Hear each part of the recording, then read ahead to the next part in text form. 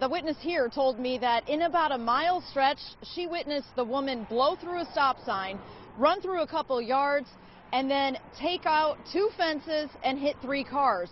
And she says that all happened in a matter of about 10 minutes. Now, she was on 911 with dispatchers the entire time, telling them the woman's every move. Now, 2 of the cars she says that the woman hit were for sale at Northside Repairables. Ironically, that's where the witness works, but they were closed. She just happened to be passing by when she witnessed this destructive ride.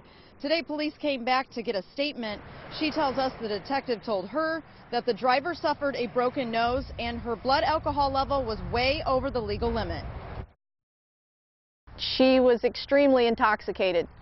She was enough that normal people would probably be dead. And where did you come up with that conclusion? Based on the statement from the officer.